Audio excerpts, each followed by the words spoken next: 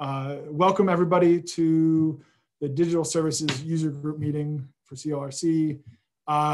Normally this would be an in-person event. We would have all of you in our conference room, and when I was designing the event a few years ago, I really saw it as much as a networking event as an opportunity for me to go through and update everybody on all of our platforms and everything that's happened over the course of the last year.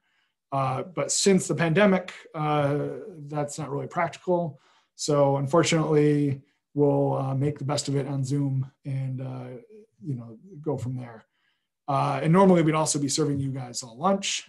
So I apologize that lunch will not be served this time. So many of you probably already know me, but my name is Ryan Perry. I'm the Digital Collections Librarian here at the Central New York Library Resources Council. So what that means is I am responsible for all of the digital platforms, digitization, cultural heritage work that our organization does.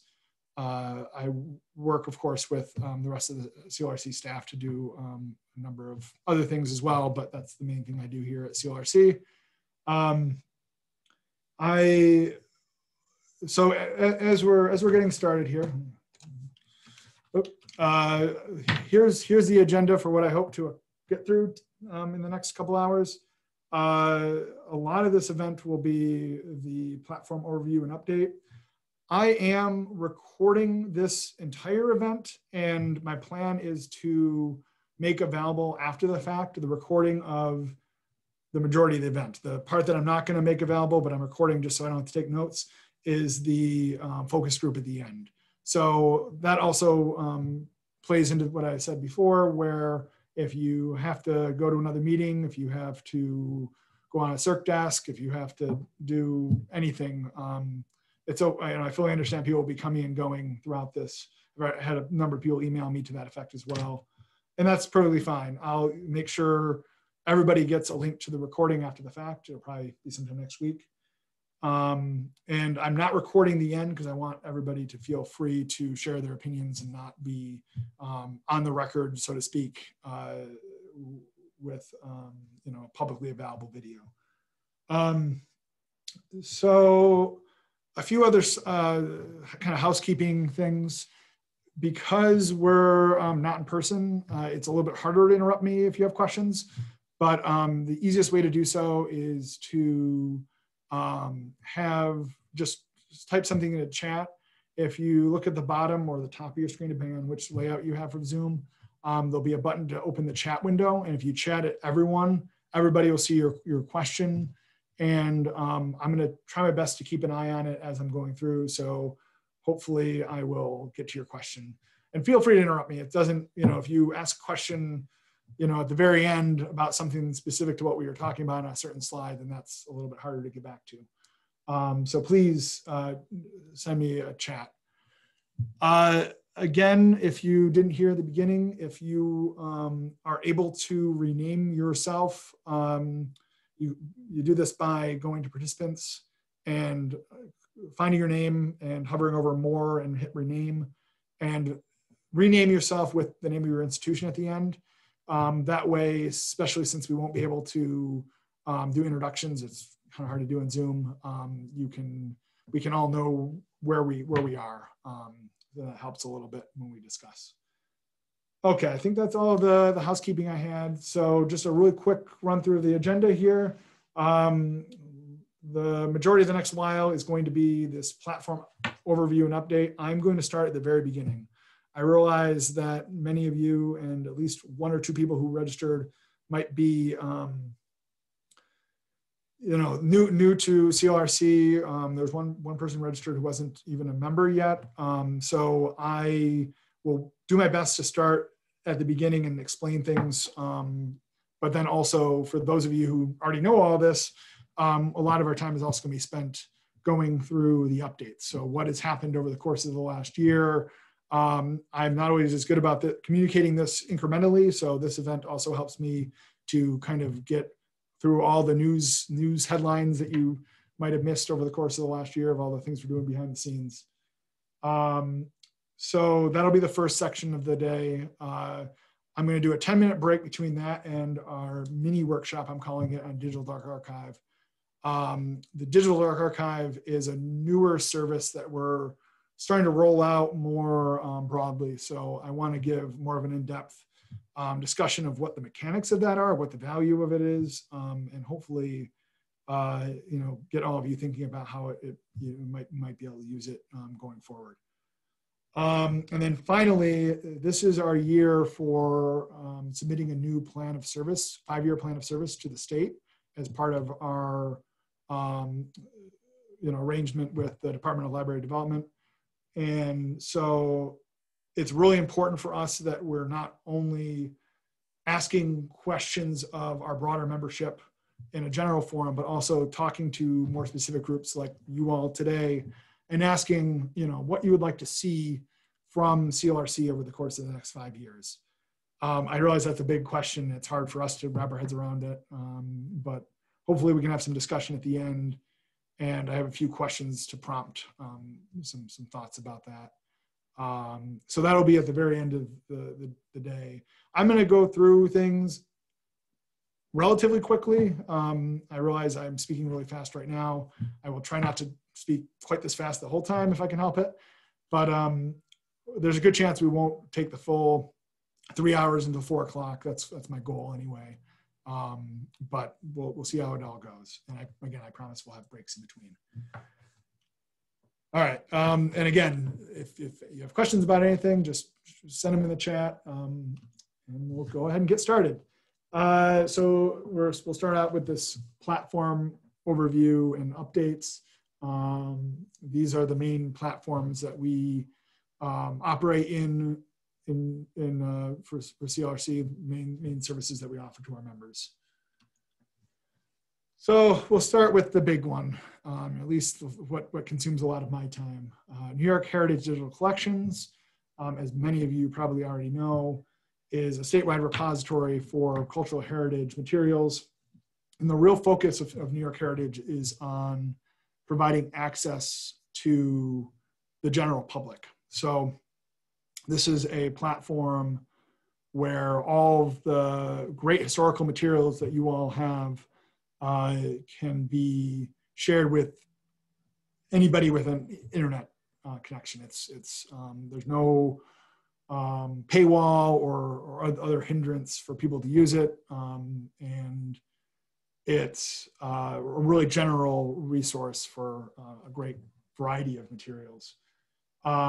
So the way we have this within New York State, we have 9 library councils, of which CLRC is one. We each serve a different set of counties across the state.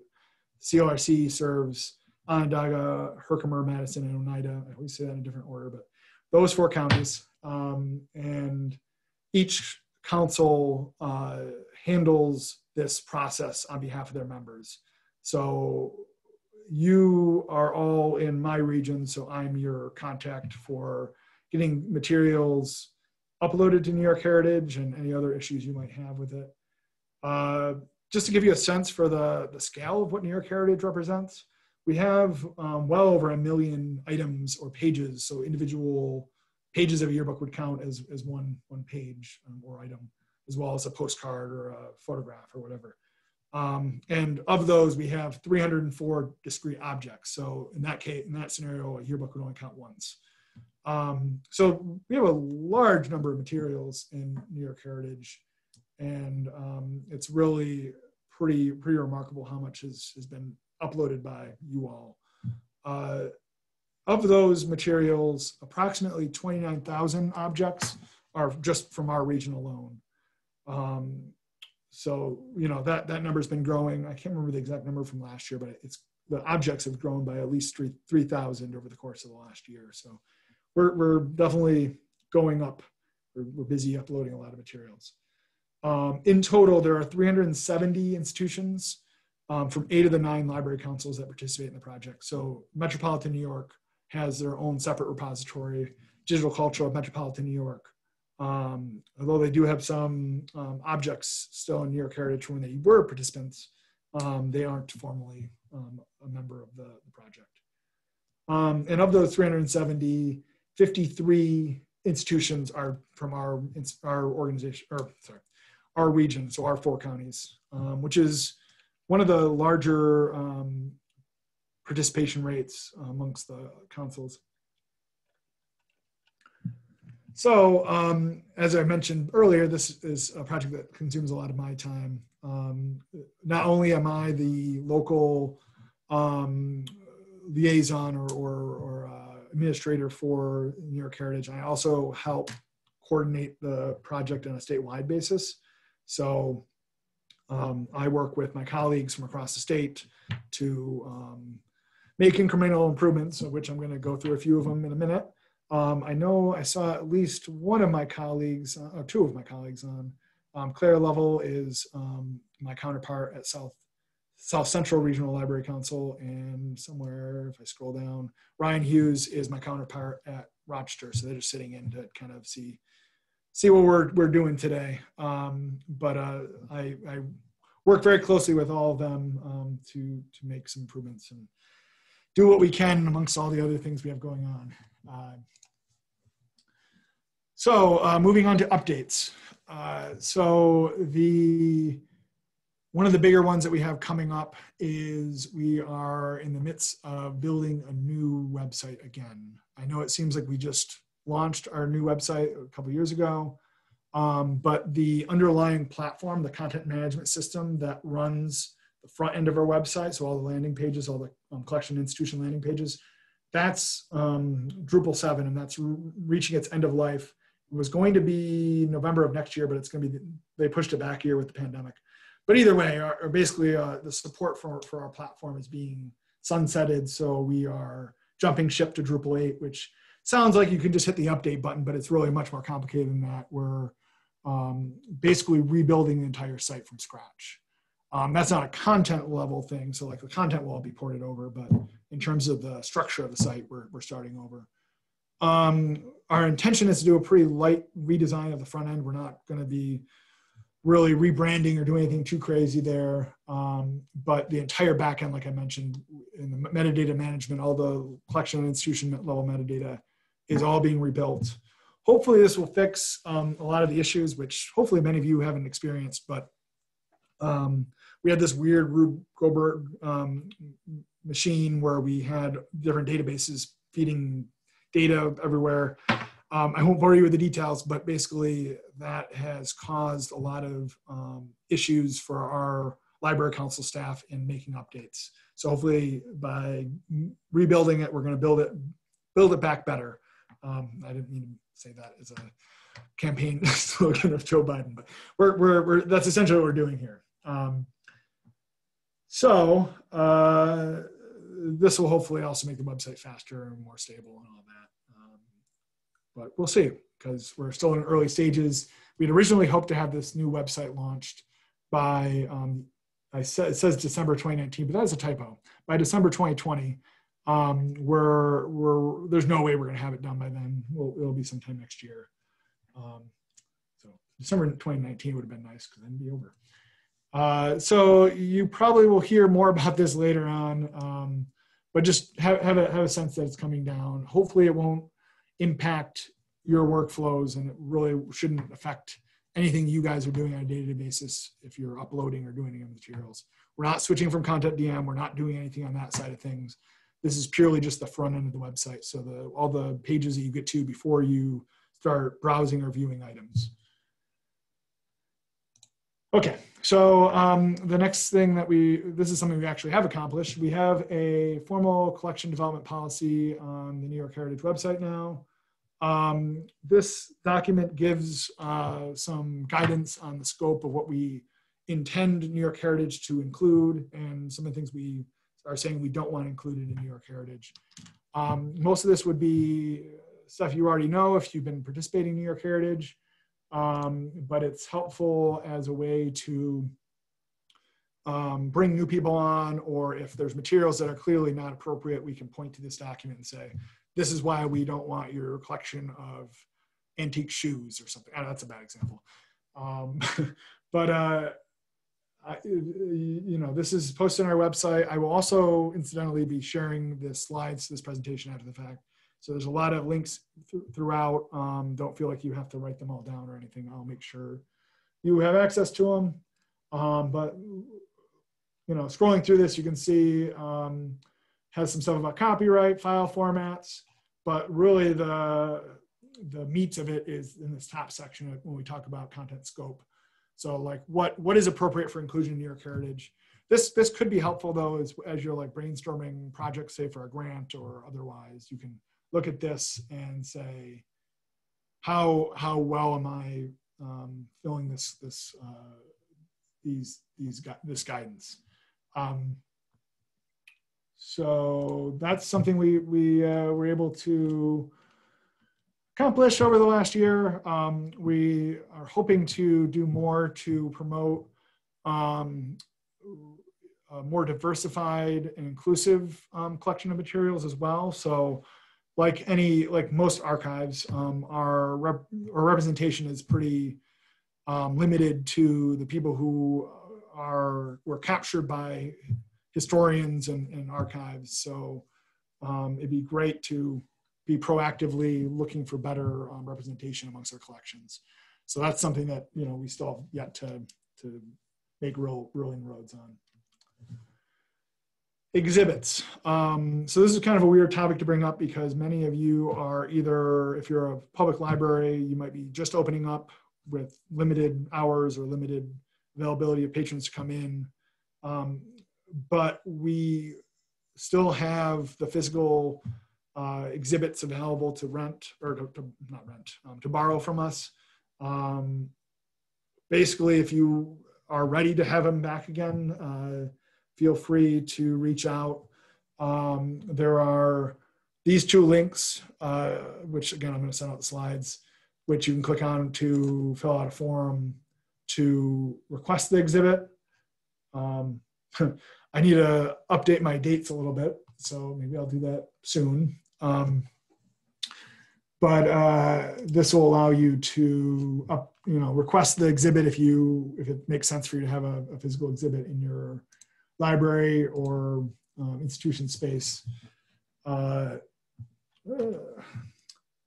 So this might have been an update last year.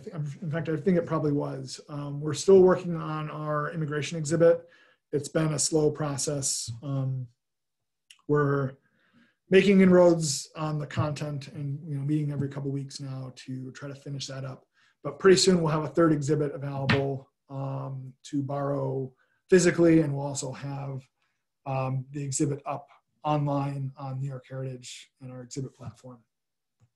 Speaking of our exhibit platform, we're not really set up for it much yet, but especially with the new website, one of my goals for the new website is to make it feasible and easier for members such as all of you to submit your own exhibits to the platform. We have a few beyond those that were produced by the councils directly, but how come I can't scroll? That's weird. There it is. So we have a few exhibits up here, but in the future, we're hoping to solicit exhibits from all of you. So if you have a collection of materials that you want presented in this platform, reach out, we can talk and figure out whether it'd be appropriate. All right. And again, please type a question in the comments if you have any. I'm trying to go through quickly, but I probably am missing some people on stuff here. Normally, if we were in person, I would have the visual cues of like, you don't seem like you understand what I'm saying. So please stop me. Marking materials. This was a big topic at our last user group meeting. So we had a whole, it wasn't really a workshop, it was more of a conversation about how we could better promote and make it possible for you all to market your materials and for New York Heritage to do a better job of marking them on your behalf. We made some inroads on this, maybe not quite what I envisioned, but it's better than nothing. We finally did update the website to include graphics and some of the style guides for our logos, and we encourage everybody to link to New York Heritage from their library or institution's websites. That seems like a given, but more of a informal survey of all of your websites, it seems that it's fairly uncommon for the link to New York Heritage to be there or to be prominent enough that somebody would even find it. So it'd be great to see more folks linking to New York Heritage. You spend all this time and effort, and in some cases money or staff time, to put these materials up. It'd be great to see directing your patrons or directing your users to all that hard work. If you have any questions about how to use any of these or need help with how you might integrate it with your website, beyond your IT staff, if you have it, please reach out. I'd be happy to help.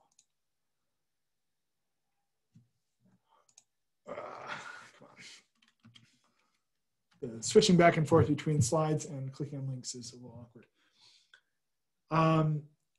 Another update on this front, I worked through the process of applying for Google Ad grants.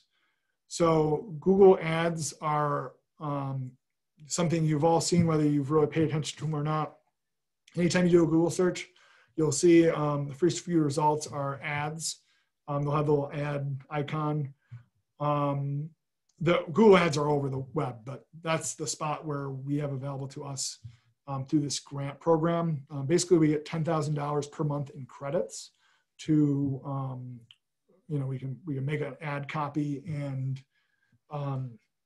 submit it. And if somebody searches for the right keywords or are in the right geographic area, they'll see an ad for whatever you're trying to promote. So if you have a new collection or if you have something New York Heritage related that you'd like to promote, I'd be happy to field requests for ads from any of you. I've included this Google form link, and basically what this is it goes through all the fields that are asked of me when I'm creating an ad in the Google Ads platform, and there's an example here of where everything is. Basically, if you fill this out, I would probably have a conversation with you before I did it, but I can put up an ad to promote something related to your New York Heritage materials. I've opened this to all my colleagues across the state, but I haven't had a lot of responses. So we are definitely not using all of our ad credits per month. So more ads would hopefully help us do that. This is a whole world, that's a whole webinar in and of itself of what makes a good Google ad and how to promote digital collections this way. But if you have more questions, I'd be happy to field those at another time as well. And also shout out to Ryan Hughes. He has been working diligently on piloting a New York Heritage presence on Instagram. While looking at our statistics, which I'll show you guys later on, most of our traffic comes from Facebook. Instagram is a great platform for the visual media that we have in our collections. I can't, of course, click on any of this stuff, as I realized earlier, because I'm not logged in on my work account. But if you're on Instagram or your institution's on Instagram, I encourage you to follow the account. Ryan's been doing a great job of selecting images. Here's one from our region. This is from New Woodstock's collection. But yeah, he's actually, this might be one of ours too. But he's doing a great job. We're looking to ways to kind of expand the reach of this. While it's not necessarily driving a lot of traffic, it's, again, getting our outreach out there, so to speak, and helping to reach audiences in different places. Okay, this is a slide that I literally copied without changing at all from last year, but I want to remind folks that we have a member forum for New York Heritage. So this is a statewide space for all of you to ask questions of your peers, and all of the council liaisons are on there as well, all myself and all of my colleagues. So, you know, we haven't had a ton of traction on this. I was hoping for a better response, but I encourage everybody to sign up if you haven't already. It's a good place. I was trying to build like a community of practice and a place for us to ask each other questions. Like, for instance, I'm hoping to do an oral history project. What microphone should I use? Or does anybody have experience getting copyright for artistic works? You know, questions that might benefit from a statewide set of people to weigh in. So I still have hopes for this platform. So, you know, again, I encourage all of you to sign up. If you sign up, I'll get a notification and I'll approve you. It's not publicly available. It's restricted to the people who sign up, because I want to make sure we're free to have conversations about copyright that might be, you know, we might not want to air that laundry in public in some cases. All right, moving on. So this is one of the things that I was able to accomplish early on in the pandemic. Actually, this one might have been, this was pre-pandemic. But either way, this is a report that I built from our Google Analytics data. So all of the data that is generated from our traffic to the website. There's two reports, this one and then the one on the next slide. This is the statewide traffic report. So this shows general statistics for the entire site. So this is really helpful if you want to understand better who the demographics are for New York Heritage and how our users are accessing the site. So I'm going to go ahead and click on this. This report, incidentally, represents live data. So this is data that is up to the moment, essentially. I mean, there might be a slight delay, but there's no manual work that I'm doing where I'm updating this. This is pulling, it's automatically set to do the previous month of data. But if we just kind of go to look at more of a longer date range, you can go to last year, and this will give us all of 2019, how much traffic we've had statewide, and again, some of that information about about our users. So pretty impressive, over 4.5 million page views. Disclaimer about page views really quickly.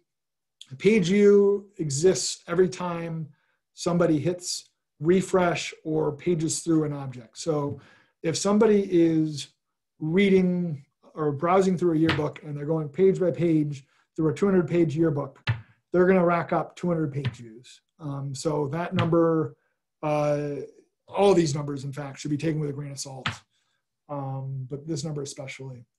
The really interesting thing is the number of sessions and the number of users. So sessions is it's like the full visit. So if you go and click on 200 pages of a yearbook, that's one session if you're only on like one time. You know, it's pretty impressive. We've had a good jump. Actually, the increases are even better for 2020, but we're growing year over year in most areas. I'm not going to go through all of this in great detail. You guys are all welcome to look at this. The nice thing about this is it's, you can print this out. You can hit print and you can print it out and take it to a meeting or whatever. But you can also, if you're looking at it online, you can interact with the map. So you can see like this map is not nearly as interesting when you print it out, but if you mouse over it, you can see, okay, for Syracuse metropolitan area, we had 24,000 views, but that doesn't tell the full story. If you're, I'm gonna pick on Diane. So if you're a Town of Madison historian and you have materials in there that are, you know, relating to somebody or of interest to somebody in California, you know, some of these sessions might be for your materials. It's, you know, this is the broad thing. You can't really, there's only so many direct conclusions you can draw from this, other than whatever wherever this is, nobody goes on your carriage from there. But yeah, anyway, this is also shows new users versus returning.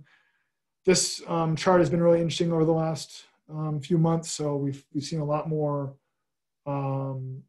mobile views to our website during the pandemic, for instance.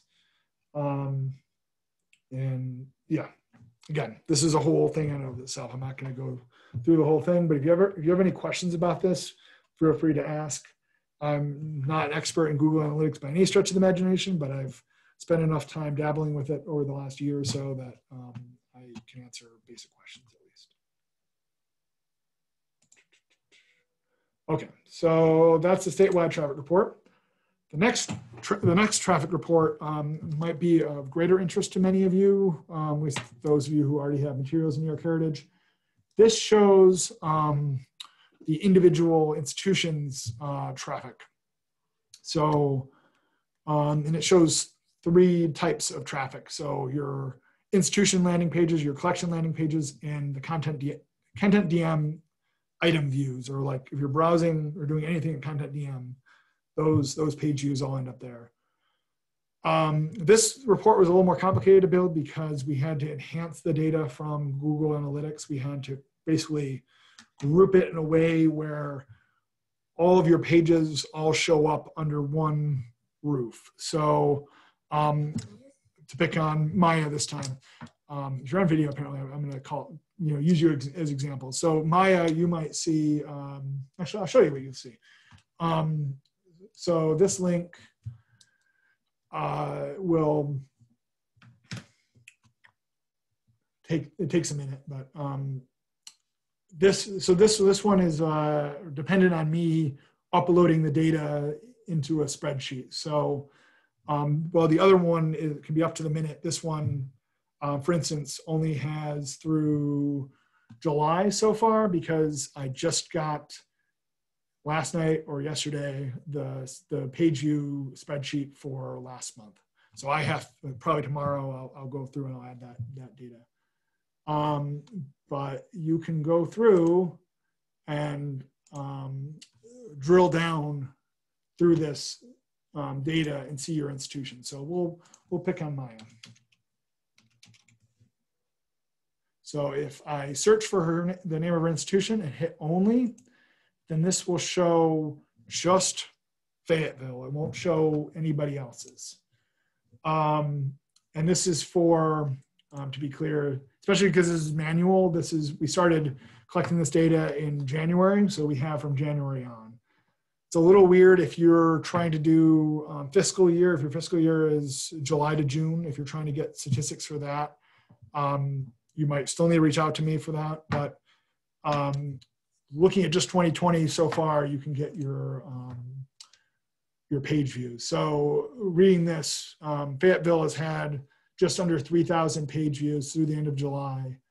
Of those, 83 were to their landing page directly, their institution landing page, and a total of 91 were to each of their 3 landing pages. And then the content DM, this is when they're actually browsing and viewing objects that are uploaded to New York Heritage. So as you'll notice, we do spend some time putting together these landing pages, but the page views dwarf in comparison to the page views for your institution, or sorry, for content DM. And part of the reason for this is not everybody is going through and seeing those landing pages. If you go to New York Heritage and you search here, you're bypassing all of that. If you type in,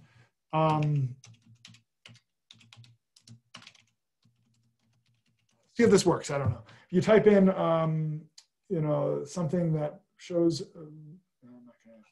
would have been too convenient. If you were, searching for something and in Google and the results show up, you might bypass a lot of our pages and go directly to Women of Fayetteville items or a specific object of like portrait of Matilda Jocelyn Gage or something. So yeah, the other thing that I'm going to spend another minute on this, and I promise I'll move on. I'm going to pick on Baldwinsville. As I said before with the yearbooks, yearbook page views can greatly inflate these numbers because every time somebody clicks through a page, they're racking up another page view. So Baldwinsville has a pretty impressively high number of page views, but I would attribute most of that, not only do they have a lot of objects in their collections, but they also have a whole yearbook collection, which is seen, as we can see here, a fair amount of traffic. So my guess is that a good portion of those page views are people who are paging through the yearbooks and racking them up there. So again, take these numbers with a grain of salt. One other thing I'm going to point out about this before I move on, because it's kind of cool. If you want to share any view of this report with other stakeholders, so your board, your director, anybody, you can copy this URL and share the URL, and that URL will take whoever you send it to directly to this view. So that's really useful if you want to share it with somebody, but not like print it or take a PDF, because you can, I believe, you can download it. But that's, again, you're going to have a static, you won't be able to interact with it at all. So I recommend that, especially if you want to share it with other stakeholders. You can copy and paste this URL and they'll see exactly what you see here, instead of having to explain like, oh, you click here and you click here and you click here. So I recommend doing that. And I really apologize. I should have shared this with you guys a long time ago. I get kind of caught up in moving forward with everything, and I didn't quite get to share that with you until now. But I'll make sure that I share it with everybody who's also not on this call. I'm going to pause before going to New York State Historic Newspapers and just ask, are there any questions about anything New York Heritage related before I move on? I know I've been talking really fast, but if you have any questions, type them in. I'm going to take a sip of my coffee and move on if I don't see anything.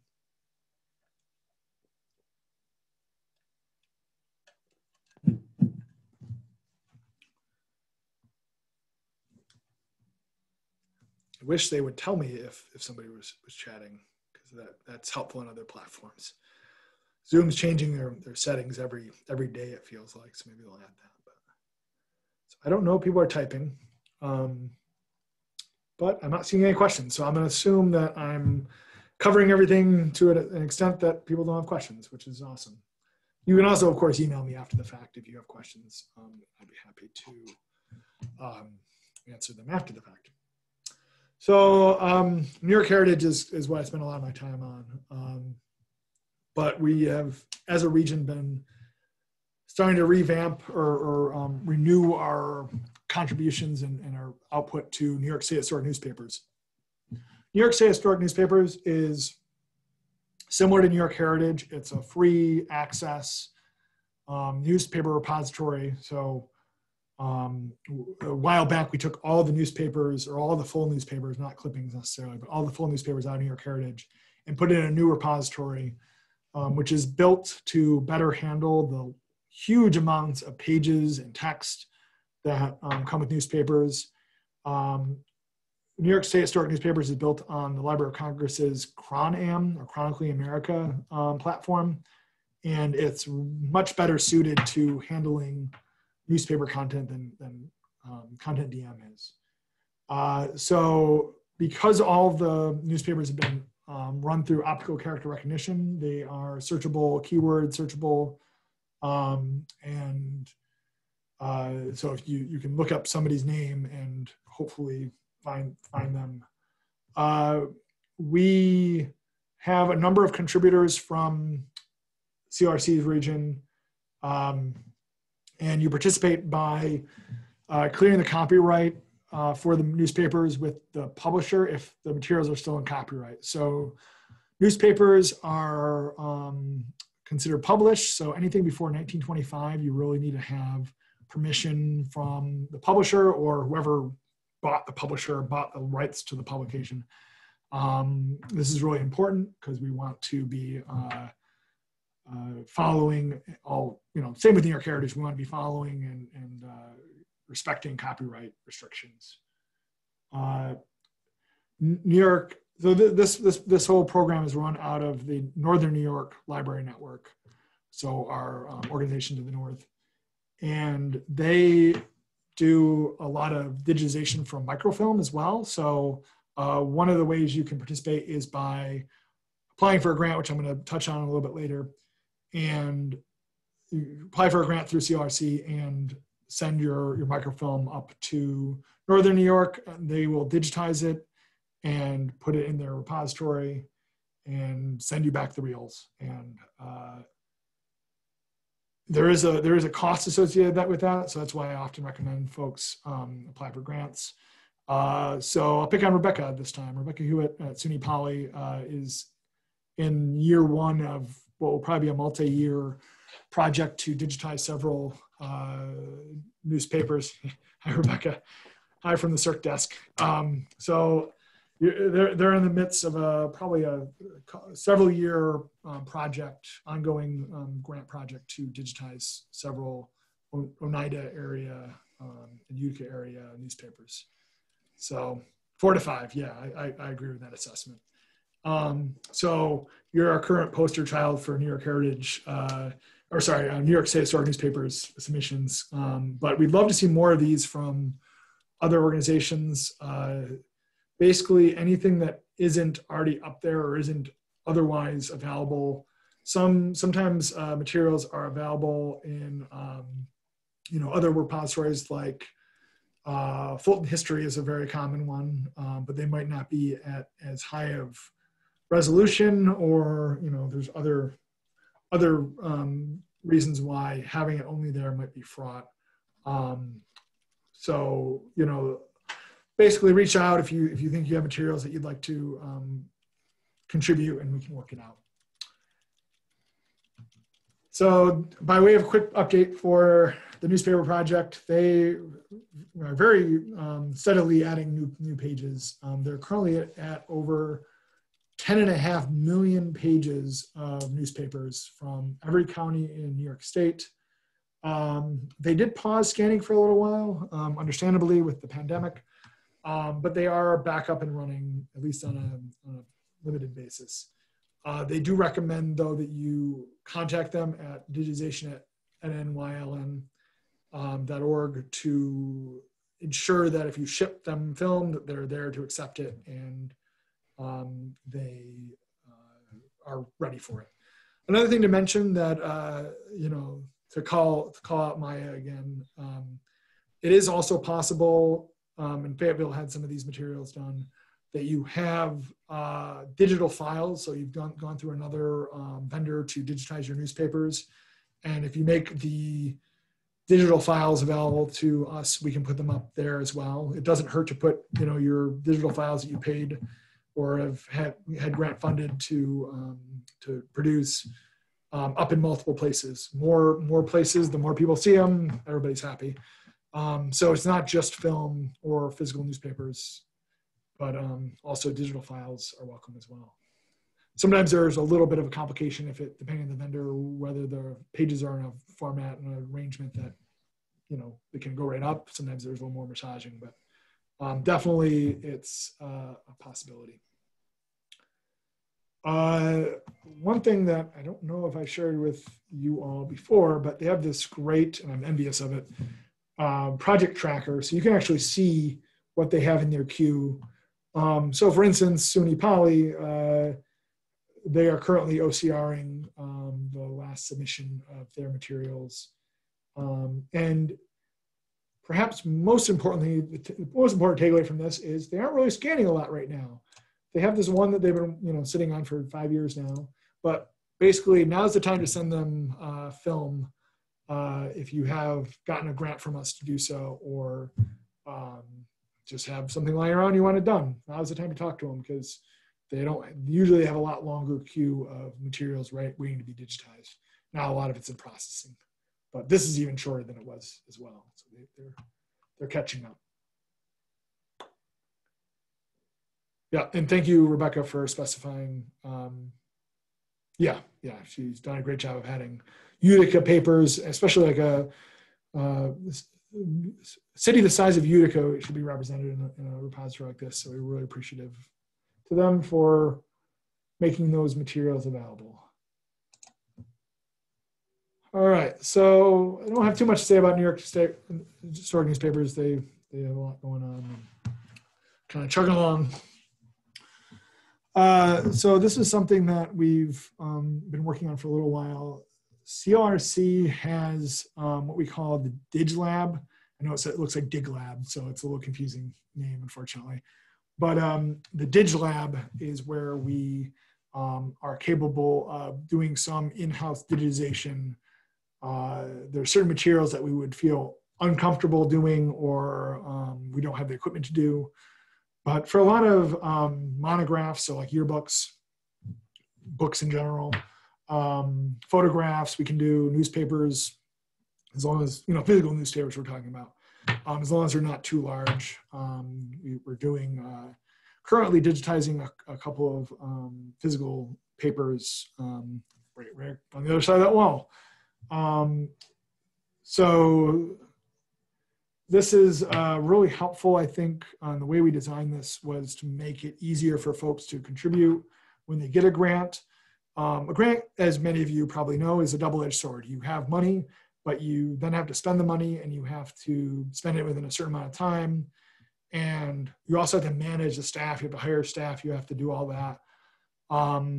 My goal with the DigLab was to take a lot of that off your plates.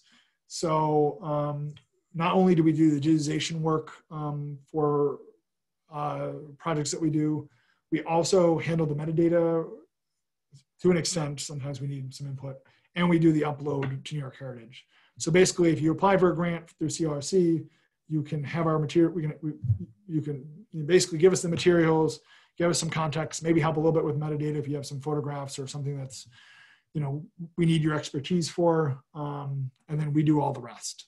So, you get the money and the output without all the headache. That's my, pitch anyway.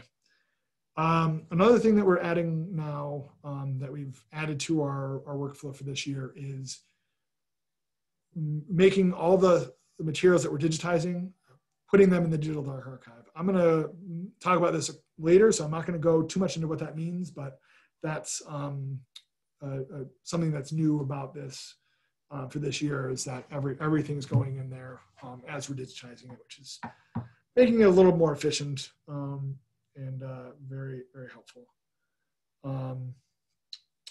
So this DigLab, or this service, we're mostly tackling grant projects. In fact, we're still working on 2019 projects. But if you have projects that weren't grant funded, especially if they're smaller and you can just afford them yourself, or there's a rush, or there's various reasons why you might do this, we can also handle projects that are not grant funded. So we're working out a project right now with ESF, for instance, a couple monographs that they're going to have us digitize. So our goal with this is not to, currently, I know my CLRC's executive director is on as well, Mark Wildman. So I don't want to make promises that Mark or I will have to back off on in the future, but currently we're not trying to make money off of this. This isn't a revenue stream, it's a service for our members. So really our rates and our process is designed to break even. Obviously that's kind of a little weird sometimes from an accounting standpoint, because we're giving you the grant money and then we're breaking even from that grant money. So it's our money, I don't know. Anyway, so the benefit here is that we're able to do projects much less expensively than a vendor that's, for profit. And not to say that we're comparable in every way to a vendor. Our equipment is limited. I feel our expertise is well suited to simpler projects. If you have something that's really complicated, or audiovisual, or anything that's more complicated or needs a higher resolution scanning, then you're probably still better off going with a vendor. But you know, we're here for basic stuff. Done a ton of yearbooks. But if you're interested at all, you can email me for a quote. And this is especially important for grant-funded projects because I want to make sure I have the quote so you can write your grant and know how much you're asking for. Okay, so I mentioned a couple of these things already, but just to give you a sense of how much scanning we're doing. So beginning in May, we began work on 2019 grant projects in May of 2019. And since then, we've logged over or right around 1,250 hours. We had 2 project assistants working for a while. Now we have 1 who's working more hours. Ashley has been with us since May of last year. She's doing a great job. And she's been very, very thorough and you know, diligently working away on scanning and creating the metadata for these projects. She took a pause and maybe did a few things from home, but really took a pause during the early days of the pandemic. But she's now back for the time being and working away on stuff. So we're finishing up the last 2 of the 2019 digitization projects before we start the 2020 projects. So many of you on the call might have been recipients of a 2020 project, and we will get to it soon, hopefully. We're trying our best to get those last 2 projects wrapped up so we can not get too much further behind. As I mentioned in the previous slide, we can do work for hire as well. So, you know, we'd be happy to do that if you're interested. I see Charlene's going. If you're still on, see you later. Again, feel free. No hard feelings if you guys have other things going on. Otherwise, this is a long day. Okay, so these are just a couple shots of our book scanners. We also have flatbed scanners. The one on the left is our newer one that we've had since the beginning of last year.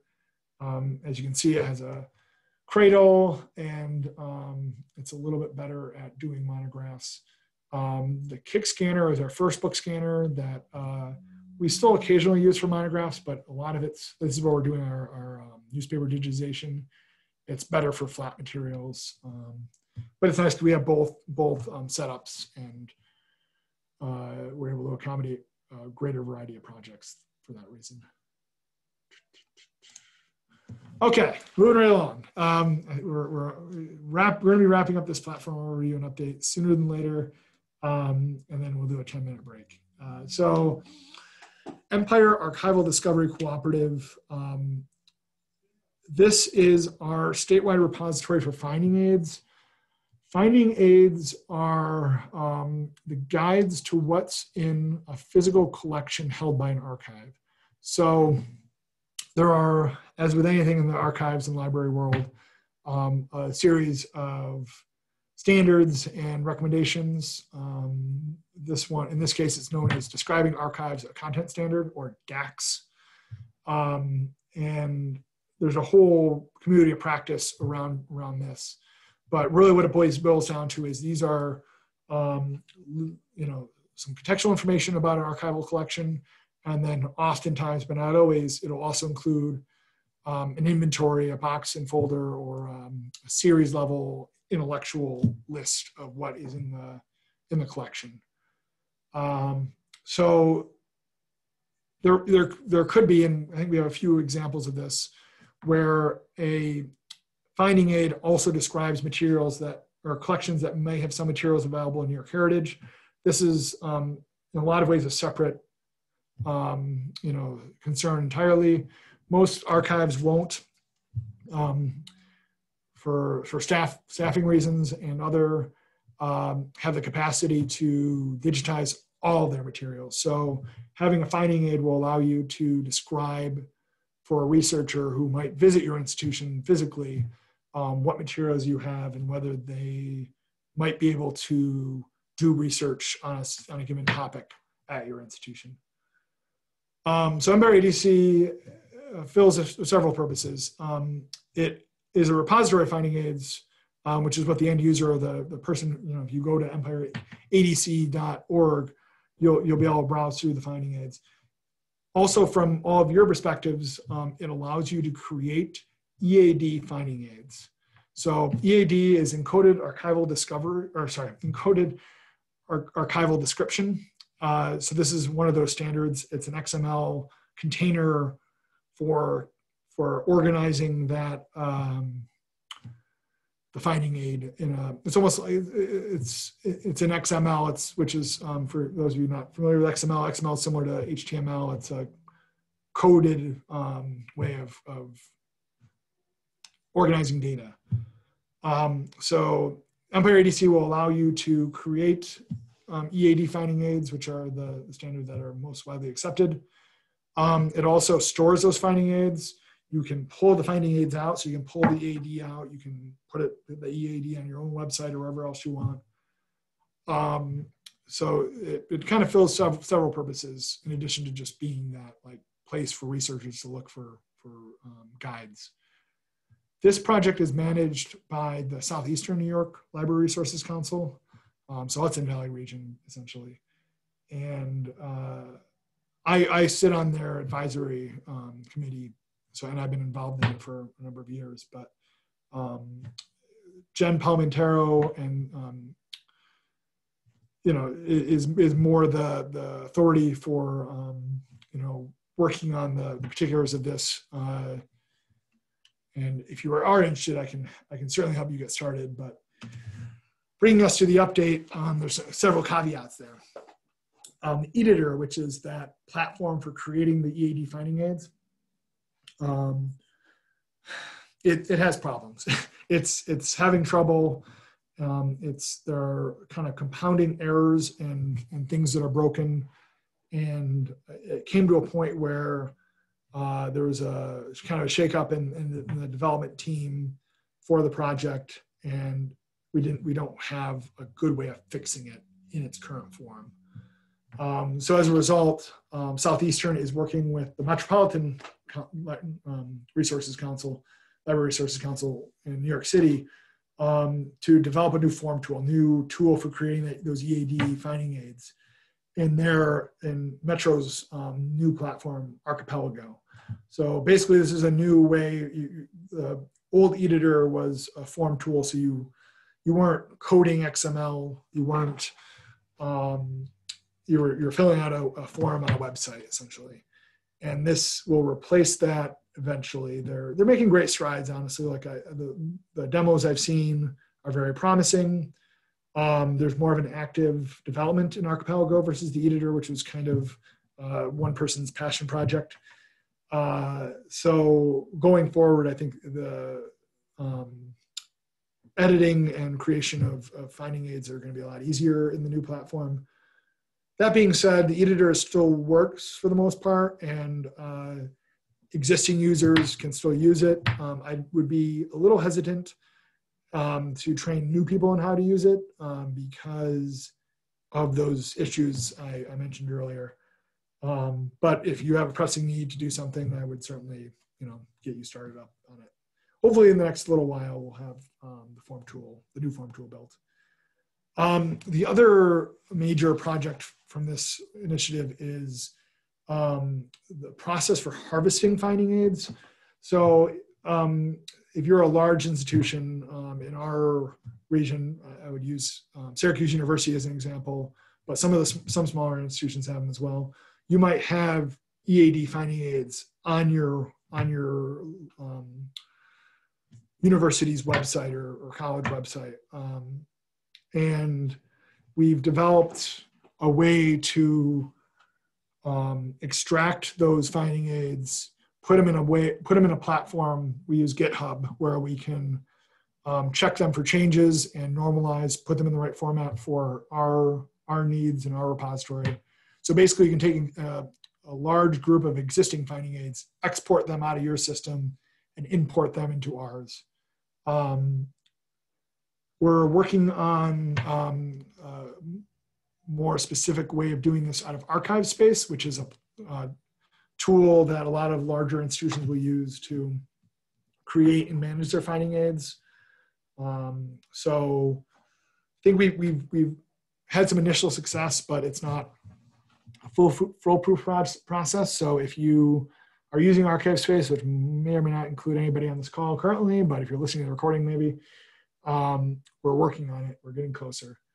And they're also looking for new institutions to harvest. So if somebody else in our region has EAD finding aids that they'd like to contribute, reach out to me and I can put you in touch with the folks at CENILRC, and we can work out a way to try out your harvest. And finally, if that's all not enough in the last little while, they've built a new version, or beta version of the front end for the website, which is built in a platform called ArcLight, which I'm not going to get into all the technical specifications around that, but it's a little bit more robust and commonly used platform than, let's see, I'm going to remember. I can't remember off the top of my head the current, what the current website is built on. It's going to come to me in a little bit. But this kind of gives you a sense for what the new website will look like. So I'm going to pick on the Erie Canal Museum. Big caveat here is when they exported the live version of Empire EDC into this new one, they weren't able to see what collections or what finding aids were published versus unpublished. So there's definitely some like practice collections in here or things that weren't published. So that's the big grain of salt here. So Erie Canal, I can't remember, I think I saw somebody from Erie Canal on here. If you see something that shouldn't be published, it's still not published on live, probably. It just happens to be here. Oh, there's Ashley. Cool. I know I saw you earlier. So yeah, this is the new view, and it honestly, they've done a great job. It's a little bit more. Actually, it's even changed since the last time I looked at it. But they have. It's a little bit easier to browse down through stuff than it was before, and they've cleaned up a lot of this view. It's a little bit snappier, a little bit easier to browse than it was before. So I think they're pretty close to launching this. I can't remember exactly where they are on this. I think I have a meeting, maybe even tomorrow, where I'm getting an update. But yeah, just, I know a few of you are participating in Empire EDC, and I know at least a few of you were in some of the early trainings, looking at you, Maya. You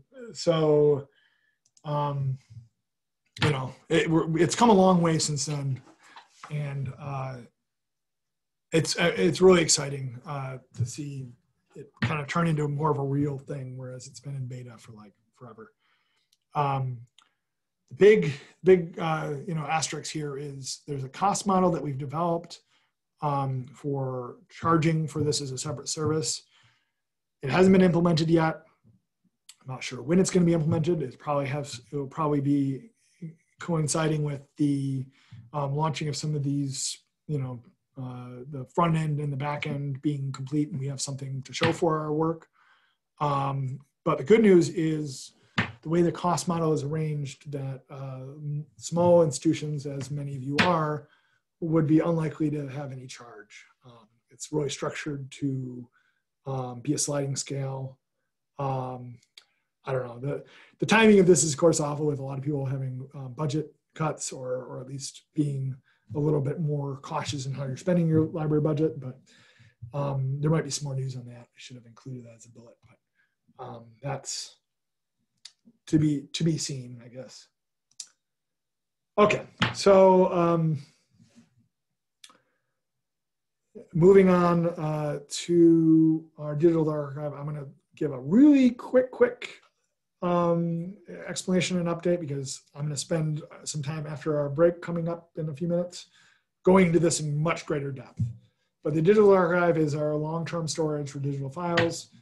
To put it like in layman's terms, it's the backup for your backup. This is like your nuclear option. If everything else is gone, something catastrophic happened and all of your local copies are gone, you go to the digital archive and get your copies from there.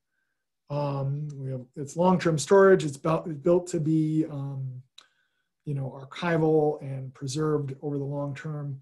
New York Heritage, I'm not saying it's insecure and you should like run to the hills, but it's not designed, it's not intended to be an archival collection. So it's all of its features, all of its architecture are designed for access, for making it possible for users to get to your materials.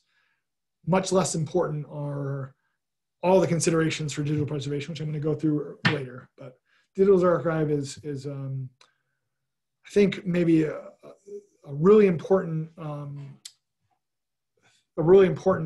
project that we've been working on for the last couple of years that probably is pretty far from most of your minds.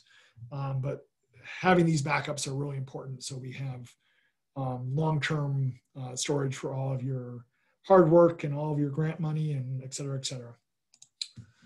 So quick update. So as I mentioned earlier, we're submitting to the Digital Archive for all of the projects that we're currently digitizing through our DigLab for current projects. So I often, when the project's completely done, I'll send you an email and I'll say, here's everything, here's where everything is. We've sent it on to the Digital Archive. Here's the files for your local copy. And it'll be the same set of files that I've sent on to the Digital Archive. So we're trying to kind of simplify that process and be better about getting you those files. That being said, hold me accountable. If you know the project's over and it's been done in the last year and you haven't gotten that email from me, let me know, because I definitely need to go back and double check and make sure I haven't let anybody slip through the cracks. But the idea is that everybody is having the materials end up here. And I'll go more into what this all means shortly. And the other thing that's worth mentioning, and again, I'm going to talk about this more later. New York Heritage submissions are happening automatically, and New York State Historic Newspapers, I guess, as well. But if you have other materials, so especially if you're at a larger institution and you have other digital files or other materials that you'd like to take advantage of the storage that we have available, then we would have a separate talk about that. And I'm going to talk about that more later, so I'm not going to cannibalize the rest of my talk by going into that further now. Okay, so those are all the platforms. I'm going to give, I have 2 more slides, I promise, and then we'll have a 10-minute break and come back and I'll do a longer talk about the Digital Archive. So this is literally the subject of another webinar, but I want to remind folks that we have access and digitization grants available through CLRC for our affiliate members and above. So if you're a Heritage member, you might need to upgrade to affiliate to qualify. My goal is to keep my typical schedule for this, where I open the application process in late November, hopefully sometime after Thanksgiving, I would say. And the deadline will be January 31st, 2021 for the next round of digitization projects, well, digitization metadata and retrospective conversion projects. Again, I'm not going to go too far in depth into these. You're welcome to ask me about them if you aren't familiar with them. I'm always happy to talk people through potential projects. But for those of you who have applied in the past or kind of have heard my spiel enough times, now is the time to start thinking about projects, or at least have in the back of your mind. So when you're going through your day-to-day work and you notice something that'd be really cool to put up in New York State Historic Newspapers or New York Heritage, or something that needs fixing up with metadata, file it away and have it ready to go when I open applications. As I mentioned, I will have a webinar, a separate webinar on the application process. And this is actually required for people who haven't applied for these grants in the past. And I will go through the application and the timeline, all the details I can possibly think of, And the goal for this is to make sure everybody going into the grant process is set up to submit a successful application. I don't make the decisions for these grants. I sit on I work with a committee of CLRCs that decides it. So I like to think of myself as an advocate for all of you to help you guys get these grants and get everything settled up so you can take advantage of the money that we have available. Kind of on a side note there, we obviously have some, potential concerns about our budget being more limited this year than previous years with most of our money coming from the state. That being said, and again, I don't want to make too many promises on behalf of Mark, but he should still be on. We don't anticipate our money available to these grants being different than it has been in the past. So as of right now, we anticipate having a normal amount of money available, which is usually around $40,000 to fund these projects. And actually the other thing here, so there's a link to the website where I have a lot of materials, and I think maybe including my webinar from last year. So that's a good introduction if you want more information as well. Also lists all the last few years of grant projects that have been successful and how much they've asked for. Okay, last slide. For obvious reasons, we're limiting our travel a little bit more, as many of you probably are as well. Well, I have actually gone out and done at least one site visit in person, and it's helpful if we're looking at physical materials or something that would be hard to do over Zoom. I'm also available via Zoom, so especially if it's something that you just have a more in-depth conversation or set of questions than would be able to do on the phone or an email. I'm happy to schedule a Zoom call. That was doing the audit. What? His name is John. John. Yeah. All right, there we go. I think it worked. So yeah, let me know if you like me to do like a site visit or a consultation. I'm happy to help out any way I can. Whew, okay, all right. So I'm gonna say we'll do a 10-minute break. So we'll be back around 2:25-ish. And we'll jump right into this mini workshop on Digital Dark Archive.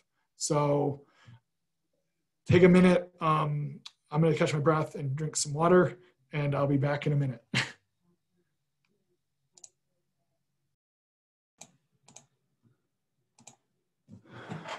All right, everybody. We'll get started again and get into the next section. Before I move on, though, are there any questions? I kind of jumped right into the break there, and I should have asked that question before I did so. So if there are any questions, feel free to unmute yourself and just chime in, or you can type them. I should have offered the unmute thing before, and while I was waiting for people to type things in.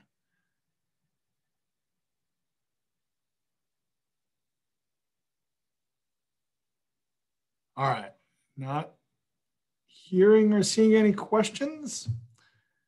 I'll just continue to assume that I'm making sense.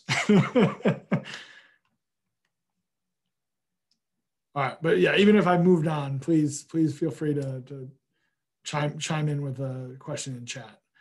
It's a little bit easier that way when I'm talking, but I do pause talking, which hasn't happened much yet. Feel free to go on audio as well. Might be quicker than typing for some people, most people. Okay, so our next feature here is kind of a mini webinar workshop on our Digital Dark Archive.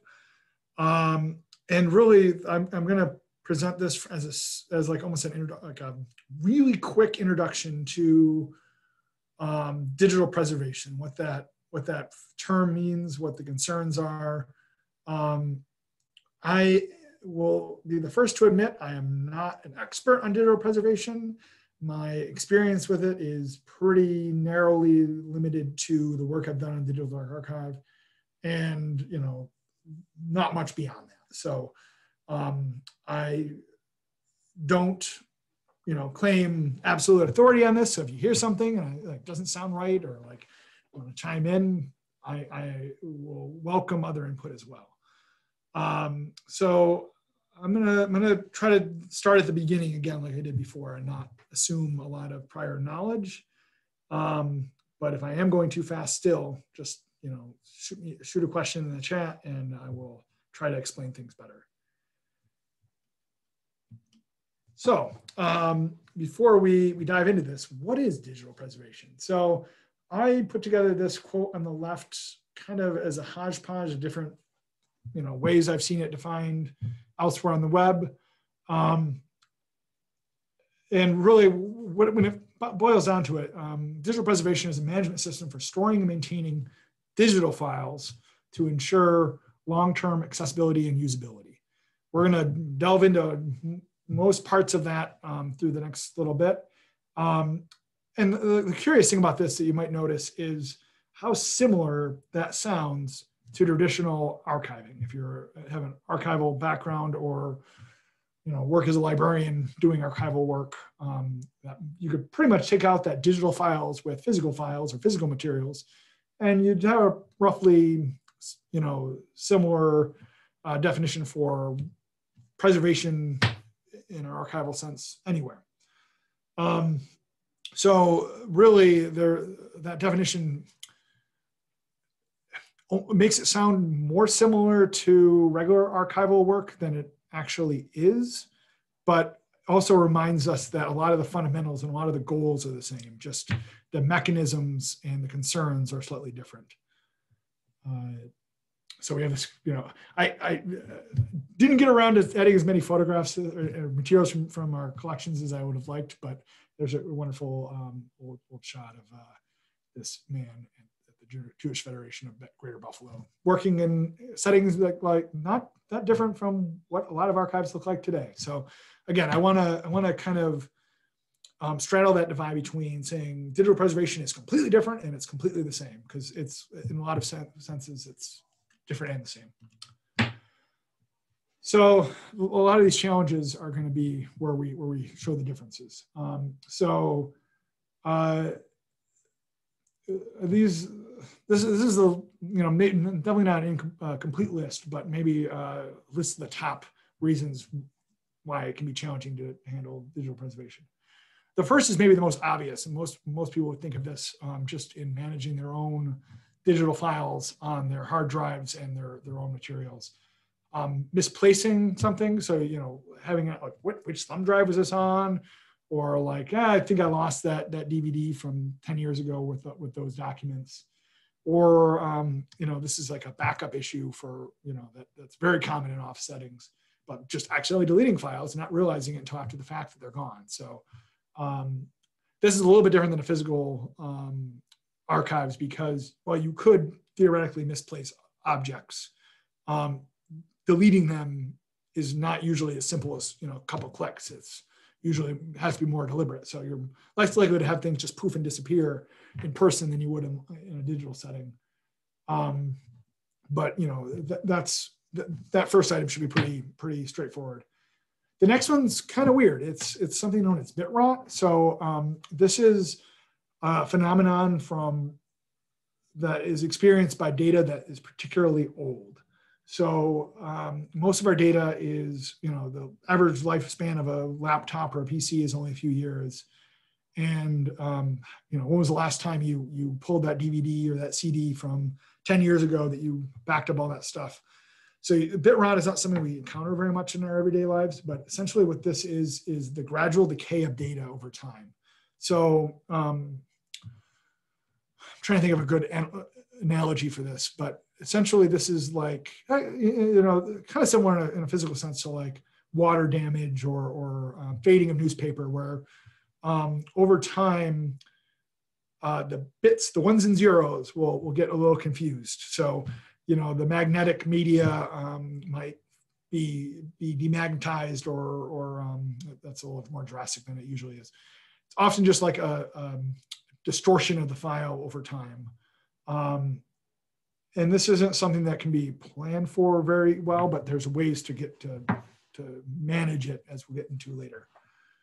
The next couple are pretty, you know, you probably all experienced this in some form or another.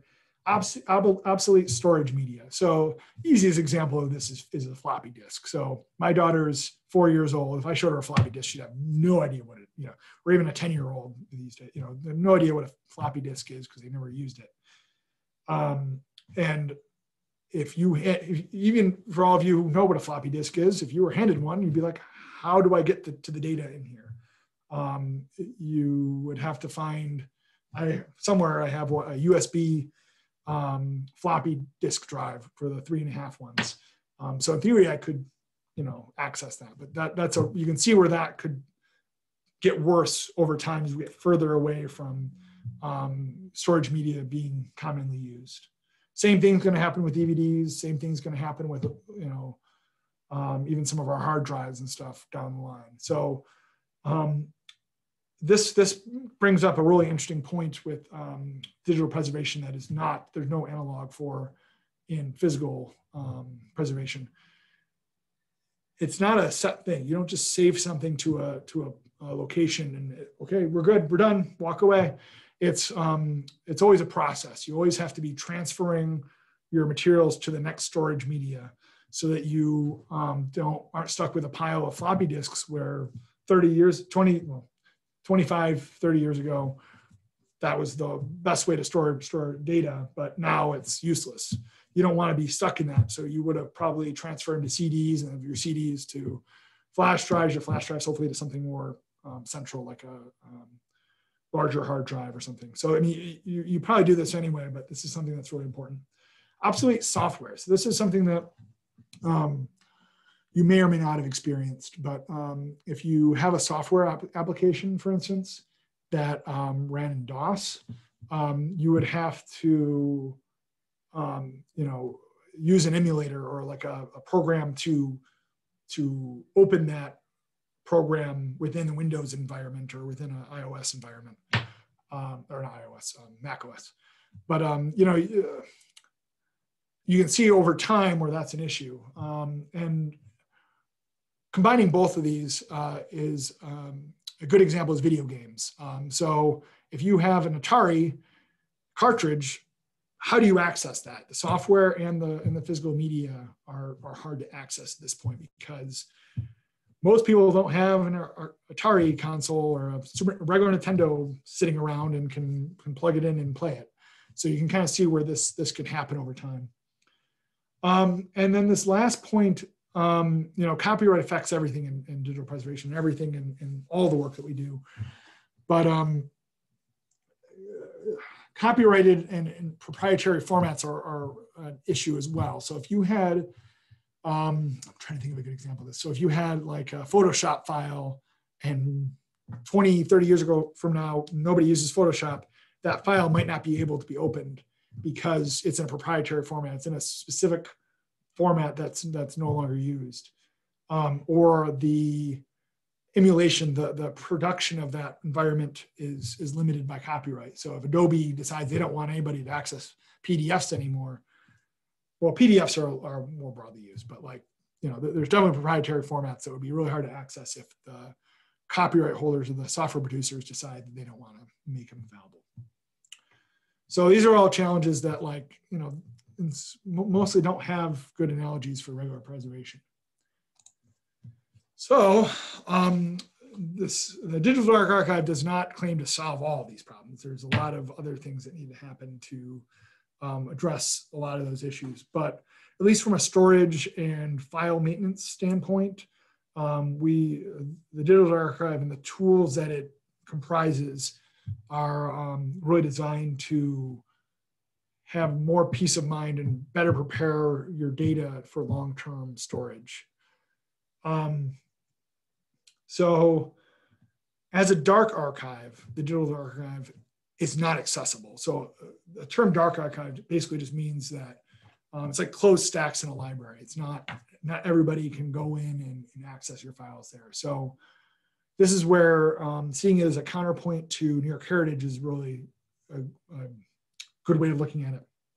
New York Heritage is your storefront. That's where everything is out there for the world to access. Digital Archive is more like your lockbox in your back office. It's not, you're not inviting everybody into your lockbox. You're, going into it when you need it, but it's not really accessible.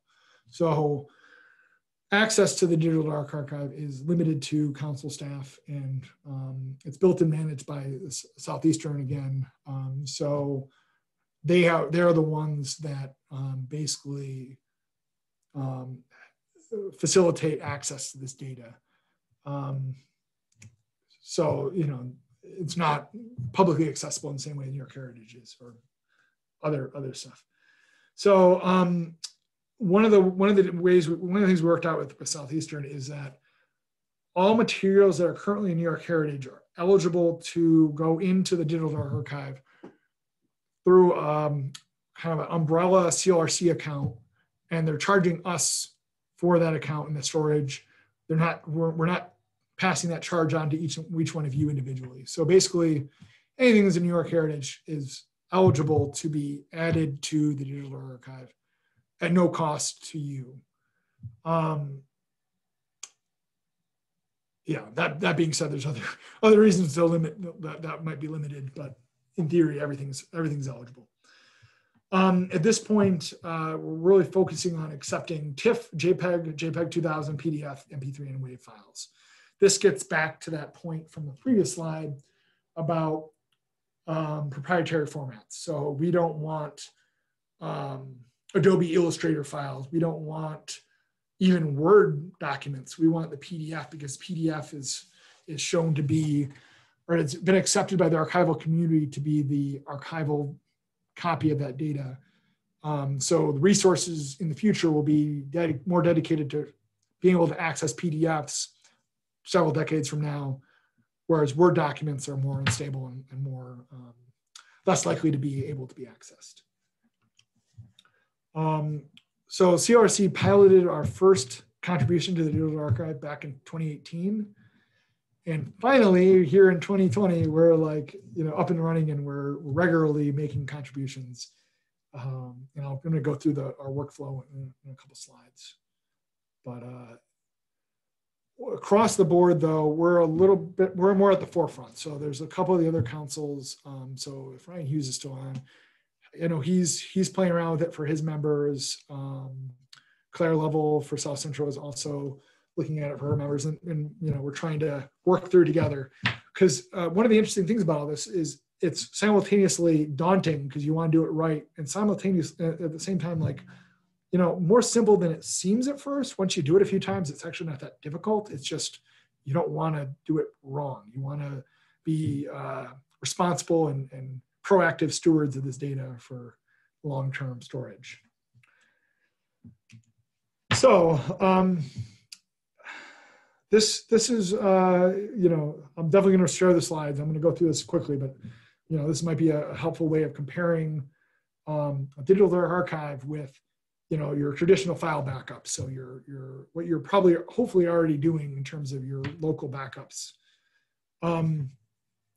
So there's a correlation between the rows of the outside of the Venn diagram. So the digital archive it takes a little while to get your data back. Whereas if you have a traditional file backup, you might just need to find that hard drive in your drawer or whatever and plug it in. It might be, in theory, is a lot faster.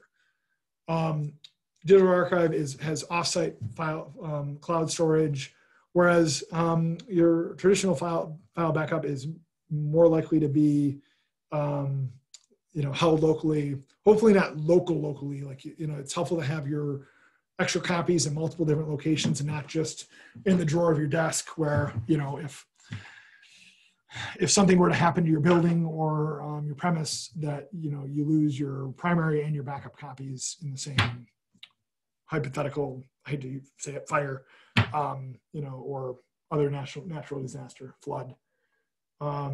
So yeah, hopefully you have an offsite copy as well. So again, the digital archive is not publicly accessible, whereas your file backup or your local copies, you might have a copy on your website, or you might have it on a shared drive if your institution has like a network drive or something like that. The other thing that's important, the next thing that's important is the preservation metadata. So part of submitting these packages, which I'm going to get into in subsequent slides, we're describing what we're putting together. Think about it like in a physical collection. If you're writing on the outside of the box, we're doing that writing on the outside of the box. Whereas you know, if you have your backup, you might have it on a hard drive, but it's just a folder. You're not describing it for yourself. So if 20 years from now somebody happens across that folder, they might not know what they're looking at. Whereas hopefully we're building it in a way that you know, somebody down the road will have all the information they need to understand what they're looking at. Rebecca had a question via chat. Yes, I will go a little bit more into the preferred format for archival documents. PDFs are considered the best format, in my understanding, for documents. And I encourage you to, you know, if you're looking into this, to do some of your own research as well. I don't want to, again, I'm only an authority up to a certain point on this. But my understanding is that PDFs are the agreed upon format, in much the way that TIFFs are for images. So TIFFs and JPEGs are both being stored by the Digital Archive, but the TIFF is uncompressed, which means the software isn't taking shortcuts or like, you know, trying to shrink the file size. It's keeping the full file size. PDFs are often include images of the data. So whereas a Word document might need that specific version of Word in order to open the document, in theory, a PDF is less concerned about the version of Adobe or Acrobat Reader you have. So yeah, that's my sense. You know, if you're storing a PDF, you're best off storing it as a PDF. Or if you have a document, you're best off storing it as a PDF. The other thing is, and I don't think I mentioned this in any of the slides, but the Digital Archive will convert certain formats into the preferred format where necessary. So I'm pretty sure, although not 110% positive, that if you have a document, it might convert it on our behalf. But we try to take that out of the question. We try to only start with the materials that we know are appropriate for the Digital Archive. So we do that kind of before we send it. There's a deeper conversation about PDFs that I don't want to necessarily get into right now, but there is a difference between a PDF and a PDF-A, which is an archival PDF, which in theory has more of the built-in information of how to open the file than a traditional PDF does. I tend to produce PDF-As because there's some indication that those are going to be more future-proof. But I know some of my colleagues at other councils feel differently, so, or like shun PDF-As. So like I don't want to speak too definitively about that. But PDFs for documents, images would tend to be more TIFF file. But on the flip side, if you're generating a TIFF file or a PDF from another document, sometimes that still might be your document of record. There's a larger conversation there, and I'd be happy to like consult on more of an individual case-by-case basis if you have like further questions. But yeah, that's the long answer to maybe what you're looking for, a short clarification. Getting back to this, Digital Archive does fixity checks. This gets back to something I brought up earlier in an earlier slide, bit rot.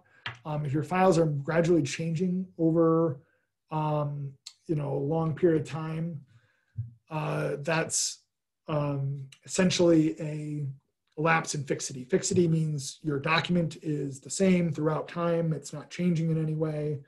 And so by doing fixity checks, I'll talk about the mechanics of this a little bit later, but the fixity checks will ensure that your file hasn't been degraded or corrupted over time. You can think of it even as like, if it has if like you pull out a thumb drive as you're saving something and only half the file is saved, it might look like a full file, but it's not. Fixity check would say, oh, those aren't the same file. The file's been degraded. Throw up a red flag and you can address it.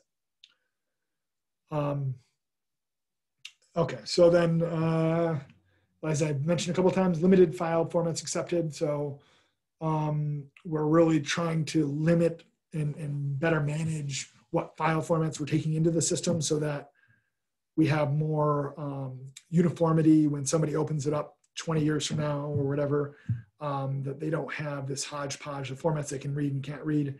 If it's all the same format or all the same 2 or 3 formats, then it's a lot easier. Anybody who's worked in an archive that includes audiovisual materials and they have,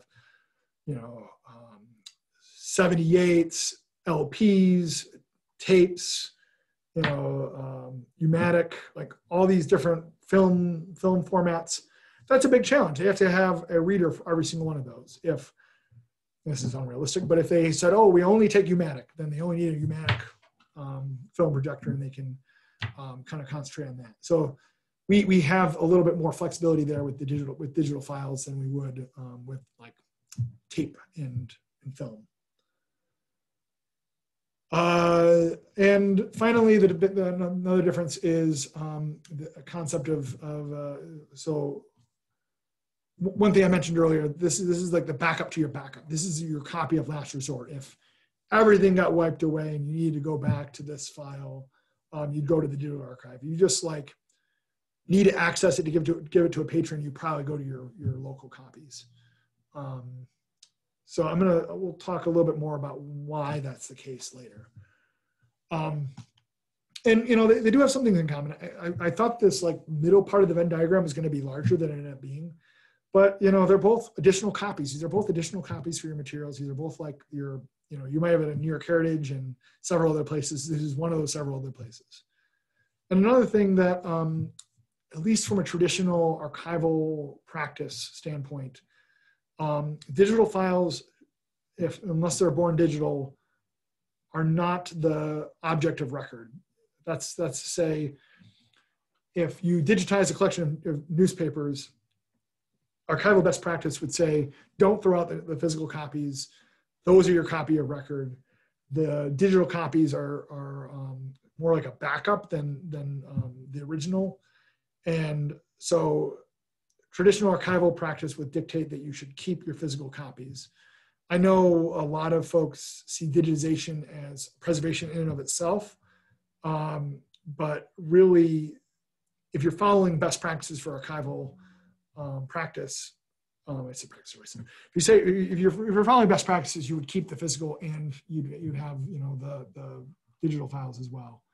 That being said, there's other realities, and the world is an imperfect place. You wouldn't necessarily always follow that, but just know that that's the best advice from experts. Okay, so I'm going to go through really quickly the procedure that we take to prepare something for the digital archive. This is more to have you understand what the scope of our work is and less for you to like take notes and like, understand this to the letter. Because the idea here, and, at least for the foreseeable future, we would be doing this work on your behalf. We wouldn't be asking you to do much or any of this. Well, at least at this point, in the future maybe. So our first step is we're mostly doing stuff from New York Heritage. We'll export all the metadata from New York Heritage. This is best because if you made edits after the upload, or if there's been any changes, the metadata in New York Heritage should reflect the best copy of your metadata. Also, it includes other data that could be of interest in the future. So there's URLs or URIs that, at least in a near term, you can click on that URL and it'll bring you to the page in Content DM in New York Heritage where that photograph exists. So we export from Content DM. We then take all the files that we're going to include in the package and organize them in a directory, usually with the institution's name. So the example I'm going to use later is New Woodstock. New Woodstock has a folder. Within New Woodstock's folder, we have a folder for each one of their collections in New York Heritage at the time of our upload. And the third step we take is making sure that what we have in the metadata matches what we have in the directory. So this is mostly to make sure that we're not missing any files, or that there's not a discrepancy between what we have for the files and what we have in the metadata from Content DM. That discrepancy would probably set off a red flag and help us, know where to look for to fix things. So that's a really important step. And then next, we divide the collections out. We divide the metadata out by collection. So when we export the metadata from Content DM, it's your entire institution's materials all in one spreadsheet. We then take it and copy and paste it into separate spreadsheets, because we're really trying to have the unit of preservation be the collection. The main reason for this is I feel it will be easier to look at in the future with less context, to have things divided out like that. And that's the way we're treating your materials in New York Heritage. That's the way we should treat it in a preservation sense. Again, please chime in if you want more clarification on any of this. It's again, mostly that I want to you understand the basic process. The next step we take is we make a README file. So this is kind of our guide to this package. So I tend to pull, or Ashley and I, because Ashley, our digital collections, our digital projects assistant, helps me with a lot of this. We will pull your landing page information down. So that will be backed up with your materials. Hopefully that will help somebody looking at it in the future understand the context of what they're looking at. I kind of feel sometimes like where was it the Discovery Probe or wherever, where they have like all the golden disc of materials that they put out in the probe going out to outer space. Like, we want to try to convey everything that we can about what they're looking at and what our current perspectives are on these materials, so that whoever finds them in the future will know what they're looking at. It's kind of a grandiose example, or comparison, but you get the idea.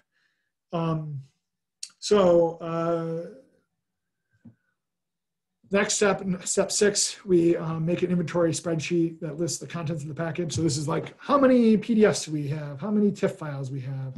And this is one of the requirements from Digital Archive, from their system. And again, I think it's mostly to double check that they have the number of files that they expect to, that nothing got lost in transfer. Also, this is helpful because this will be accessible to somebody looking at the record, so they can know whether they want to pull down the data. So yeah, again, trying to describe in as many ways and as thoroughly as possible what's in these packages. The next step is creating a basic double core record for the package. This is like super rudimentary, but this is something, I think it's a requirement of Archive-Matica, which is the platform we use to put it all together. So again, another way of describing what's in the package.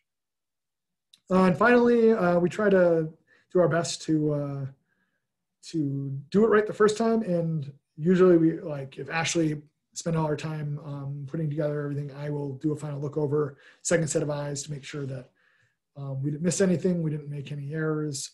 So again, we aren't confusing the future peoples. Okay, so that's our process. I'm going to get a little bit more into the pieces of the puzzle. And again, this is run by Southeastern, so I am piecing this together from my best understanding of the process. I don't touch this side of the process. This is something that Jen and Zach at Southeastern handle on our behalf. So Archive-Matica is the platform that we're using to package the materials. Actually, it's called, they're referred to as bags. So a bag is a collection of folders that is like sent off to deep storage. It also helps us track and manage these bags, these packages that we're sending on to storage. It generates checksums, which verify fixity. So that's a lot of jargon. Basically what that's saying is, well, I'll explain what a checksum is first. Checksum is a fingerprint for the file. So it's a long string of characters that if something in the file changes, that string of characters will change. So it's basically something to check against to make sure that nothing changed in the file. So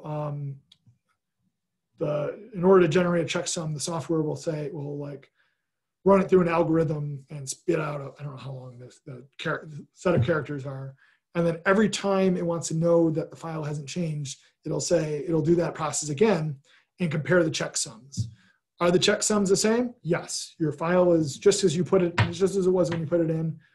Are they different? Uh-oh, red flag. And then you go through and either automatically the software will handle it, or a human set of eyes goes and looks to see where the problem is. Because the checksum won't tell you what's wrong. It just say, these two checksums aren't the same, something is different. Take a look at this. And oftentimes that just means go back to another version of the file and pull that in. Okay, yeah, and Archivematica processes the files, puts them in bags, and prepares them for submission to Amazon Glacier. Amazon Glacier sounds like, I don't know, Amazon's kind of like this evil empire these days, so it sounds like some kind of like secret supervillain lab or something. But really what Amazon Glacier is like deep storage as part of their Amazon Web Services wing. So Amazon Web Services, basically the backbone of a good portion of the web. So this is where a lot of things are hosted. They have a lot of storage. And Glacier is their storage that's designed for archival, long-term storage and low access. So a lot of Amazon Web Services is, when Amazon Web Services goes down, half the web goes down. Twitter might go down, or I can't remember what other ones are on there, but major websites will go down because that's where they're hosted. They're hosted through Amazon Web. And as a user of the internet, you're pinging that every day. But Glacier is kind of the touch it every once in a while. Don't only grab those files if you need them. So the way that it's designed is it's super cheap per. Oops, I can't highlight things. It's super cheap per gigabyte. So, and this is one of the cost models. There's several. If you go on their page, you can see there's different cost brackets. But for instance, under one, it's 0.4 cents per gigabyte for storage per month. And if you need to retrieve the file, it's they charge you 0.25 cents per gigabyte to get your files back. So there is a charge to get the files back. That's part of the reason why these are the copies in last resort. You pay that fee because everything else is gone and you want to recover your data. And if you want it faster than like a few days, then you might pay more than 0.0025 cents per gigabyte, whatever. So being an Amazon product and being as part of Amazon Web Services, it's a cloud-based storage. So you're already ticking that box where it's offsite. You're not, it's not in your network storage in your closet in the back room. It's completely out of, it's out of state actually. So our server's in Virginia. So, if you look at a lot of guidance on how to back up stuff, you want to have your materials in different disaster areas. Sounds kind of apocalyptic, but basically, if a snowstorm hits central New York, it probably won't also hit Virginia. Or like, for the most part, things are, you're in a different, I would think more of it like, if we were in California, we want something that's not, going to have an earthquake at the same time we do. So our server's in Virginia. Another thing that Amazon does for us is they do a lot of this checksum checking as well. So there's really high level of data durability. So the bit rot is managed within Amazon without us doing those checksums or verifying the checksums on a regular basis. So they also keep redundant copies. And if there is a problem with one copy, they'll replace it with the copy that's good. And as a result, they claim 99% durability. I have no idea how they get that many nines and not just say 100%. But I guess they're, if the asteroid comes or something, I don't know. But they're saying that on an annual basis, their data will be free from any errors to that degree. And that's part of their, guarantee, if you will. So that's pretty good. That's much better than we could say locally. Right? Our local durability is, I won't hazard a guess, but not 99.9999. So there's many advantages to doing it like this. And our files are tucked away in a server somewhere. And then also there's other copies that are elsewhere in the world.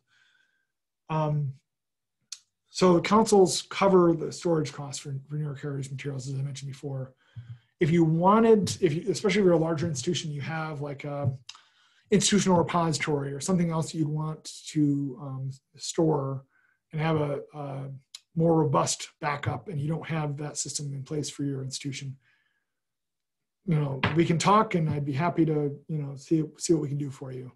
But the good news is, for most people who are really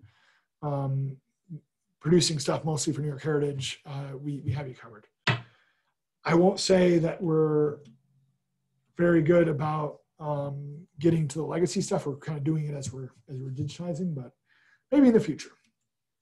Okay, so I'm going to really quickly, because I don't want to spend too long on this, show an example. So this is the very first collection that we prepared for the Digital Archive. Our staging ground was Google Drive. The benefits of this are that we can share this with Southeastern. Our file, the contributions that we've made so far haven't been so large that putting it in Google Drive hasn't been an issue. Also, I can take this and I can share this with you, with the institution once it's done. And here are all your files neatly organized with all the README and everything else. So if you're keeping a backup copy, you can keep this copy. So as you can see in this general directory, we have this is the output. It shows up. This is the output from Archivematica confirming everything. If you really looked at this, you could read, some of it's human readable.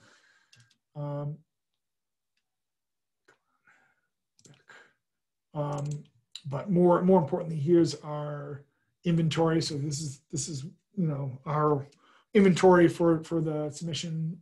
So this, what's there, what formats, and brief descriptions, nothing too intense. And each collection has a folder with all the objects, and it's taking a long time to load. So I'll only show one of these. If we had this, so this collection doesn't have any, but if there were compound objects or groups of objects, then we would have subfolders within this. So you see all the individual files. These are JPEGs. That's what was produced. So we don't have TIFFs that are the original copy. So upgrading to TIFF wouldn't necessarily increase the quality of the storage. And JPEG is also considered to be not an ideal storage media, but it's universally used enough that it should stand the test of time.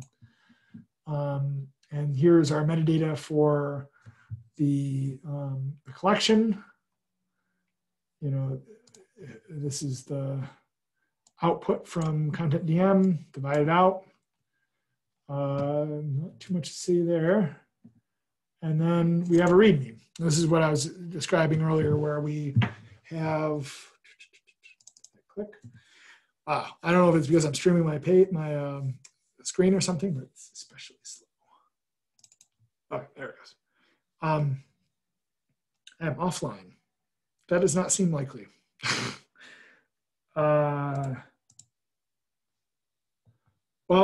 This is where we have the description with the information from the landing page. I'm not going to wait for that to come up. I don't know why that's happening, but you get the sense for what we're doing here.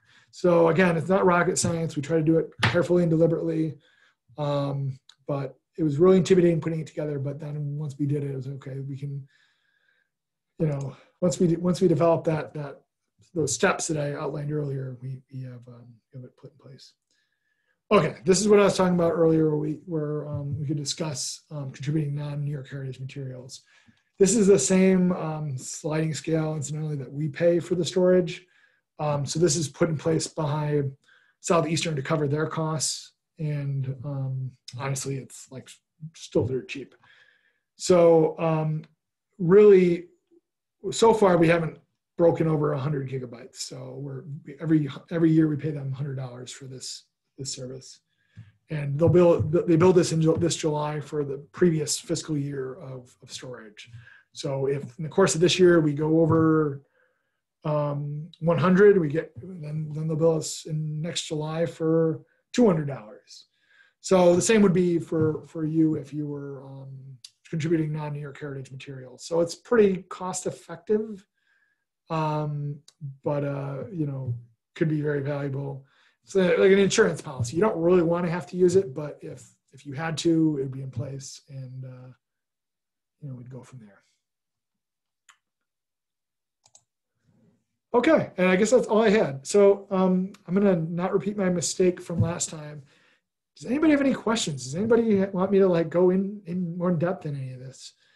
It's kind of a basic introduction, and you can take a whole course or a whole webinar or long webinar on digital preservation. But I want to at least give people a sense for what it is we're talking about and what we're doing. So if you have a question, feel free to go on microphone and chime in or type it in.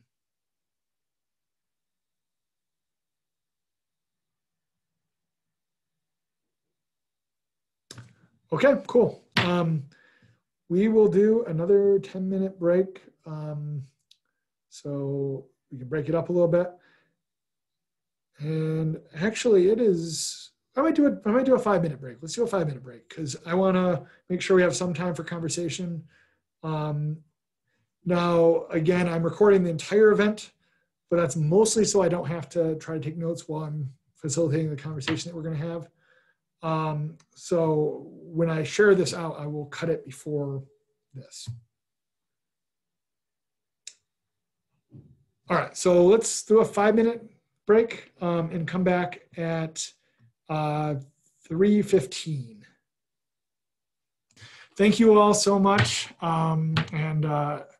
Like I said, I also hope to reach out to everybody by the end of the year, but I appreciate at least all of you for sitting through this and getting some of the updates and all that. And hopefully we can work together in some capacity and get jump started on some more of these projects and keep moving forward. And best of luck to everybody as you continue to reopen and everything changes and things hopefully get better. And stay healthy, and if you need anything. Bye, everyone.